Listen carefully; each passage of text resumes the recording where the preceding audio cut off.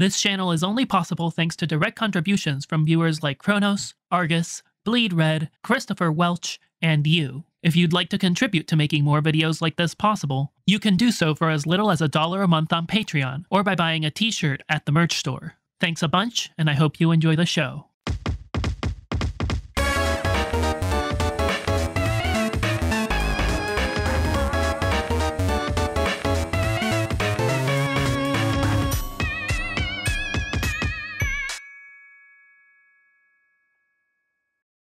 Honk honk gamers, Taz here, and today we're going to talk about Purplebloods. Purplebloods are the first of Alternia's 3 true ruling castes, although they might be at once the true shadow aristocracy shaping the planet's history, and the most disprivileged class of them all.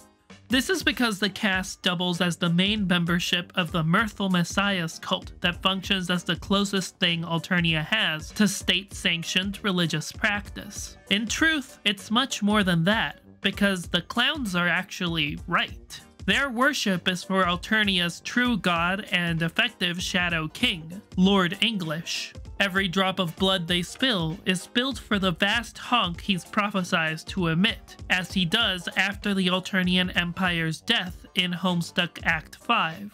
In other words, the Mirthful Messiah cult's vision extends beyond the mortal realm of Alternia, and competent members of the Order like Marvis seem well aware of this. Marvis's knowledge even includes the nature of his reality as a story, and knowledge of the canon and non-canon timelines that make up its narrative. While it's unclear how he knows this, his status as time-bound provides one possible explanation. Another might be his clowny affinity for rage, the aspect most linked to direct awareness of Homestuck's metatextual reality. Both's always a possible answer, too. Marvis's command of both his world and himself is such that I once thought him a lord, back before we knew his aspect. But there's only room for one Lord of Time in this story, so I've since changed my guess to heir or prince for him, much like Link. The cast's mythic figures are both destroyer classes, with Gamzee, the Bard, as the significantly more relevant of the two. Assuming the cast might take after Gamzee more than Carlos makes sense, as their brand of destruction and terror are tools of either the Empire on the surface or Lord English beneath it. But the temptation to abuse power is alluring for everyone, so it's a sure thing that plenty of purples out there are in it for the personal thrill of the hunt, rather than to serve their masters. It's important to remember that the Purplebloods caste is one that you're born into, and then groomed for from birth. The people in them, by and large, do evil things not because they're born evil, but because they're raised into a twisted view of what's normal and right. Like victims of some extremist cults, then, even some clowns are victimized by the Mirthful Messiahs. Whether it's those who accept violence as necessary because they're true believers, or those still innocent and young. Likely Seer of Hope Shahut belongs in the former camp, as a Southern Baptist-style preacher who can make even a religion constructed entirely out of bullshit sound truly inviting to the would-be faithful. Unfortunately, she's also convinced herself of her own words' meaning, and is willing to hurt others to comply with what her faith asks of her. She mostly does this when asked, particularly by Amicia. She's also willing to obey her religious leaders, like the Grand High Blood, in less lethal orders, like following you around for no reason.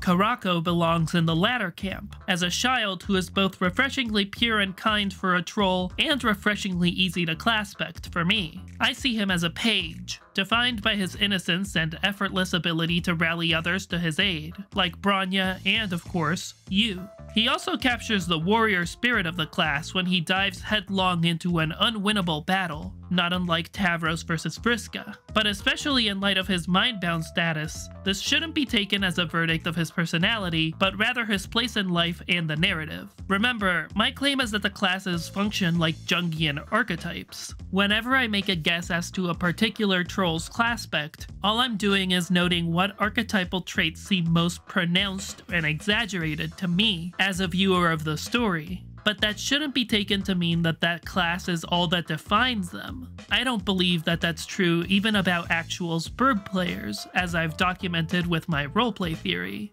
I view the classes as mythological and storytelling patterns of behavior, but the behaviors themselves are ones that any individual person is able and likely to emulate at some point in their lives.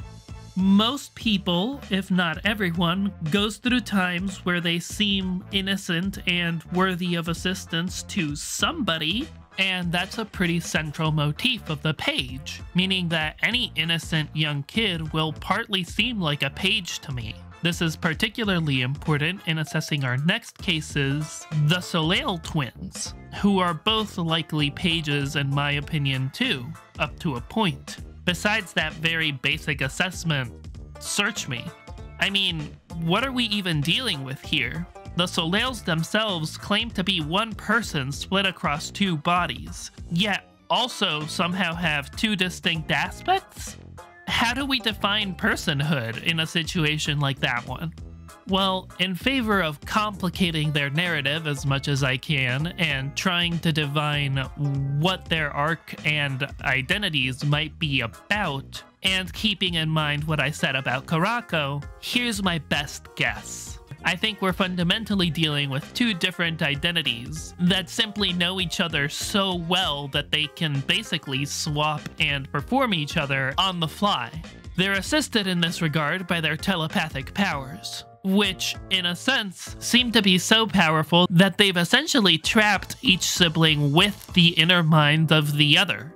I think what we're dealing with here are two very young kids who have never had the chance to figure out who they are individually at all, because their thoughts are always intertwined around each other.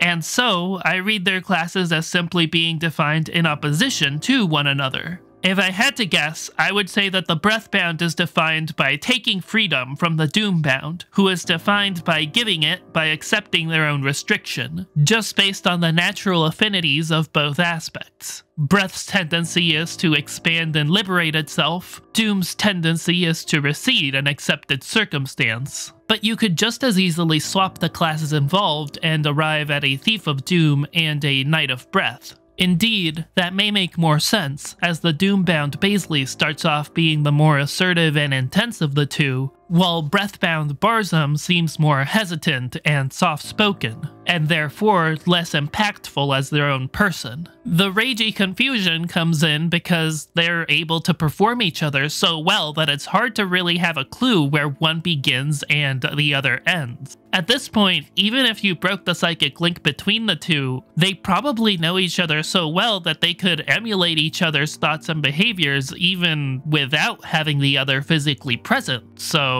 I guess they're both classes? Yeah, that's my current guess. They're both. And while dealing with them is really scary in the beginning, their pagey innocence eventually wins over the reader and gets you all to get along and leave the spooky manor together. The fact that Barzum, Baisley, and Caraco are also lonely and hurt by the system is exactly what I mean when I say that the clowns are victimized by being clowns just as they victimize other people. None of the three deserve the cruelty of Alternia, even though they're Highbloods. But frankly, even the most cruel and vile among the Purplebloods is a victim in a way, since they are certainly fools to worship a god who cares not for any of them. In the end, once Lord English is summoned and the vast HONK comes, it comes mocking everyone, since the Purplebloods will never get to see their god themselves or enjoy his HONK. Just another way that Lord English relishes hurting even the people who support him in getting where he is. That's gonna do it for this time. Thanks for watching as always, and until next time, keep rising. Huge thanks go out to my patrons for making this video possible. If you want to help support the channel and come join us at our awesome and growing Discord community, feel free to join us for as little as $1 a month.